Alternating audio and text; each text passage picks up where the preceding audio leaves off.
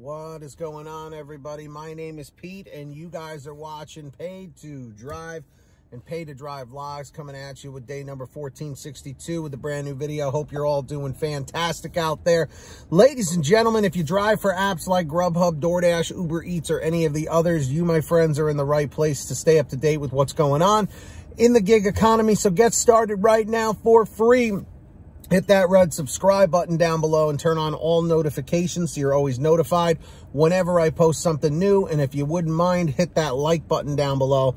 It just lets YouTube know I'm doing a good job. In fact, leave a comment right now saying liked, L-I-K-E-D, just so I know you did it. And let's jump into the email, Triple Lindy, Thornton Melon style, and away we go. Now, this person asked to remain anonymous. So they said, hey, Pete, can you keep this anonymous, please? You got it. So they said, so I got an order for Jason's Deli tonight. So I used the widget and the zip code was where the street and house number would be. In my city, we don't have numbered streets. So I don't know if it was a scam order for a glitch or a glitch in somebody's system. The receipt from Jason's Deli showed the same thing the app showed DoorDash. I contacted support after clicking incorrect address, and it told me to chat with support. So I chatted with support for about 10 minutes and they ended the chat. So I contacted the phone support people, and the order's already going late, and they said the customer tried to call me, which is not true. The customer did not call me, but it was showing in their system that they tried to call me and it never came through my phone. So the lady's like, well, I called and left a message 2 times for them to call me, and you have to wait another 5 minutes. GrubHub does the same thing, by the way, with waiting another 5 minutes. I politely told her, no, I'm not waiting another 5 minutes. I've already waited 20 minutes for this order with no solution. She said, okay, I'll go ahead and cancel it, and put me on hold while she did that. She gave me full pay, which was $7.50 for the order, but it's weird that the customer did not give a proper address. They put in the zip code where the address would be. They didn't have the city, the state, and the zip code where it's supposed to be. If you're giving a delivery, it doesn't matter if it's food, postal service, FedEx, Amazon, won't give you your address and not just put a zip code. Zip codes could be 5 miles, it could be 20 miles. Just saying, how am I supposed to find you if you don't have a street name? And I agree with that. I have a feeling that it was a scammer. DoorDash said that they did it through Jason's Deli, and Jason's Deli sent it out to DoorDash. I don't understand how customers can't stand like this.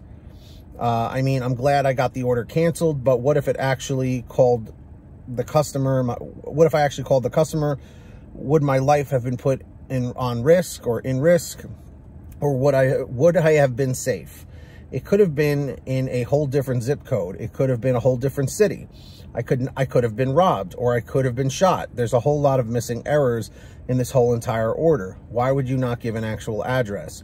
Why would you just put a zip code in for your address, for your street and house number? I contacted DoorDash. I didn't bother contacting the customer. Did I do the wrong thing? I was not comfortable delivering to a, oh, well, the address should be here, and I get screwed over and get killed and nobody knows where I'm at. DoorDash doesn't know where I'm at. Family doesn't know where I'm at. Friends don't know where I'm at. I think it was better for DoorDash to handle all the stuff than me. Am I wrong?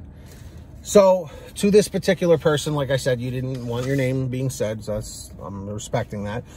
In my opinion, you handled it well. And do I think it was a scam? Yeah, I do.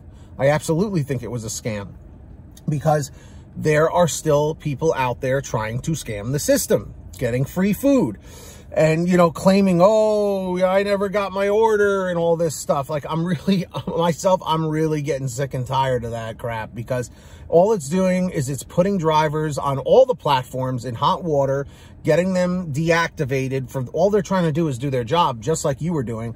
So yes, you going through DoorDash and not dealing with the customer directly, in my opinion, is always the better route, because then DoorDash knows that you contacted them. There's a note in the system so that you're covering your ass. CYA, always cover your ass. And I think you did a great job of that. So honestly, if this ever happens again in the future, Now you know what to do. Go through DoorDash. Do not go through the customer, because the customer is going to give you whatever story they're going to give you. Let DoorDash be the one to reach out to the customer. And this goes for GrubHub and Uber Eats as well.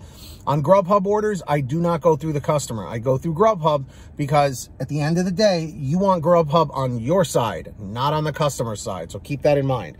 And in the future, guys, if you ever have anything you would like to share with me, a question, a comment, a topic, a story, an article, whatever you have, send me an email, paid2drivestories@gmail.com. It's the best way to reach me. Or for a quicker response, you can message me through Patreon at patreon.com/paid2drive. Link is in the description down below or in the pinned top comment. So absolutely reach out. That would be cool. Anyone who signs up on there as a patron, as my way of saying thank you, is I give you guys shout outs in all my new videos like I'm going to do right now. So when you hear your name called, say, hey, Pete, I heard my name. All right. And we've got John Birchfield, Brian Pomeroy, Brian Medina, Heidi Barnes, Joe Valerio, Angela Counts McCarty, Kurt Paul, Tulsa Todd, Laura Love, Agus, Tom Perry, Alan G. Van Horn, Lawrence Brown, Drew Honor, Fernando Carranza, Frank Haviland, Samantha Mikles, Fresh One, Justin Case, Natalie Mosley, Sarah Keston, Scott Freisner, Sherry Cassidy, Stephen Neely, Joyce Hine, Brian Richardson, Ginny Thomas, Candace Mitchell, Matt Epperson, Nick G, Stacy Miller, Terrence Pacheco, and Valerie Brown. So huge shout outs to every single one of you guys out there. Really appreciate you all. If you guys want to sign up, links in the description or the pinned top comment. As I mentioned, who's going to be the next patron? Maybe it'll be you. Let's find out. And with that being said, everybody, I hope every single one of you is saving lots of money out there with the free gas app called Get Upside. Links in the description down below. Just scroll down to where it says get the free gas app. You download it from there. It'll tell you how to install it on whatever kind of phone, tablet, or device you use. And then from that point, what you got to do is you go to your gas station, pump your gas, print out your receipt, take a picture of your receipt with the Get Upside gas app, and within 48 hours or so, you'll get anywhere from 15 cents to 45 cents a gallon back, which is pretty fantastic. And if a friend or family member signs up using your code, you'll get paid every time they pump gas. It's called Get Upside. Links in the description down below. Make sure to download it down below, everybody. And of course, for all your t-shirts, hoodies, and goodies, just like this side hustle t-shirt, one of my favorites, you can go to paid2drivestore.com. That link's in the description or the pinned top comment. Make sure to go check that out. We've got lots of brand new designs, colors, sizes, you name it. We probably have it on sale every day. Paid2drivestore.com is the place for you. And if you made it to the end of this video, I'm extremely grateful for you all. Leave a comment right now saying END322, END322. Just lets me know you made it to the end of the video. Don't forget to hit that free red subscribe button down below and turn on all notifications so you're always notified whenever I post something new. And if you wouldn't mind, hit that like button down below. It just lets YouTube know I'm doing a good job.